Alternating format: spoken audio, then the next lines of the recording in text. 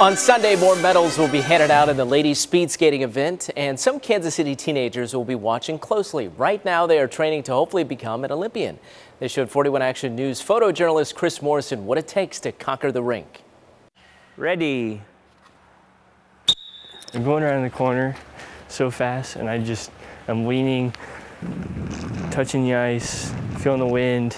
It's a cool feeling. When you're back there, don't look down, okay? I've been skating since I was very little. I started in inlines. It helps me push past my limits, and that's something that I really love about this sport. As a skater, you can push yourself to the limits, test your body, have a lot of fun out here just skating and going fast. It is a full-time job. Speed skating is just a sport to where you're in such a unnatural position, and it's such a technical-based sport that you have to be constantly training. Okay, slow and low. Again, 2 more laps each. I definitely want to make it into the Olympics.